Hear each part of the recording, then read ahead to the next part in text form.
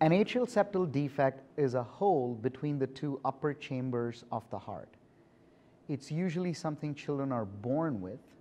Normally, the right upper chamber of the heart receives blue blood from the body, whereas the left upper chamber receives red blood from the lungs, and the two are not supposed to mix. In some instances, children are born with a hole between these two chambers such that the blue blood on the right side mixes with the red blood on the left side. Depending on where the hole is in the wall between the two upper chambers, there are different types of atrial septal defect.